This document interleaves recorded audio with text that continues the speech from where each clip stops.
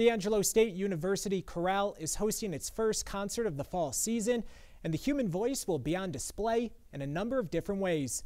Thursday night, the chorale will join the chamber singers, glee club, treble chorus, and Angelo voices, as well as several different special guests.